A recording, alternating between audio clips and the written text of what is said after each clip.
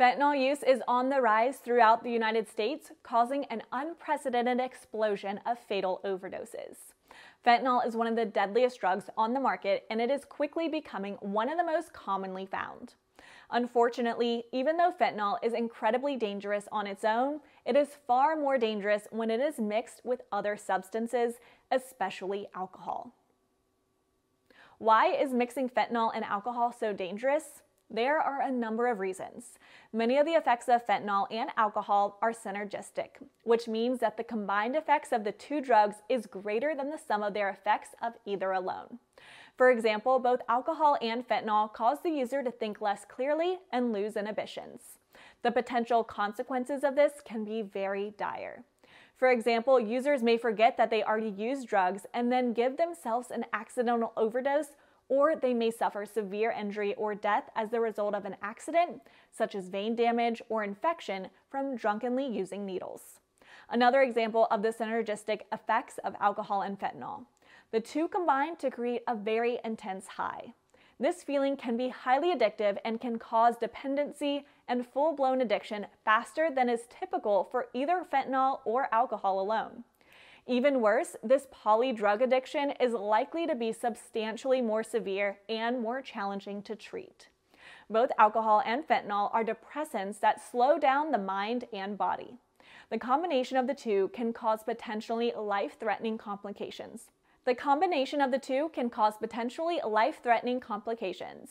For example, the respiratory system slowing down so much that it ceases to provide the body with air, causing death. Mixing fentanyl and alcohol can also cause death from vomiting. This vomiting can be virtually continuous and can cause death by dehydration, but primarily from choking if a passed out person chokes to death on their own vomit. Some of the major consequences of mixing fentanyl and alcohol include irregular heartbeat, breathing difficulty, chest pain, nausea, vomiting, seizures, loss of coordination, reduced judgment and inhibitions, slurred speech, coma, overdose, and death. How do you treat alcohol and fentanyl? There are many different methods, each of which is more appropriate for different circumstances. The first thing to consider is the immediacy of the situation.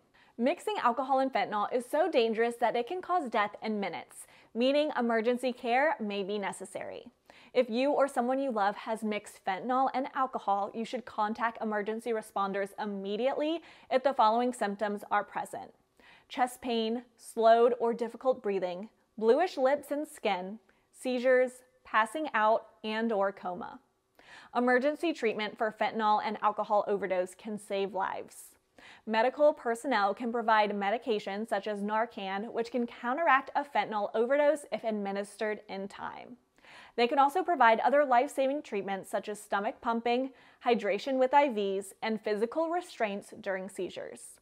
Rapid treatment is the most important thing when treating fentanyl overdose or alcohol poisoning and will greatly increase the chances of survival.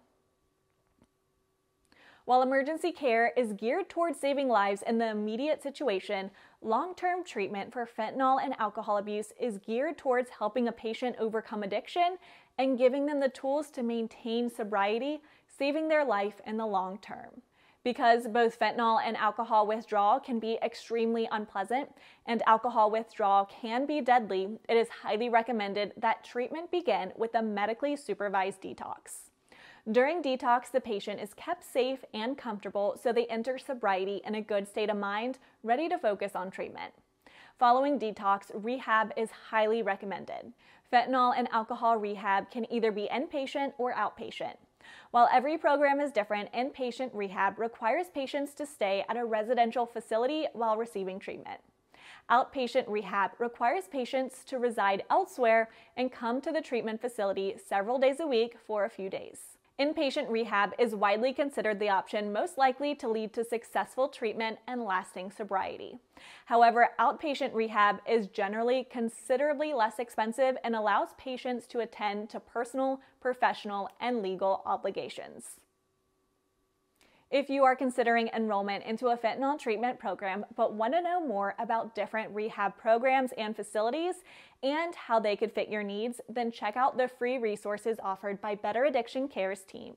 With our National Directory of Addiction Treatment Facilities, you can learn about the different locations that can be the home for recovery and sobriety and how the different programs offered can perfectly fit any personal preferences.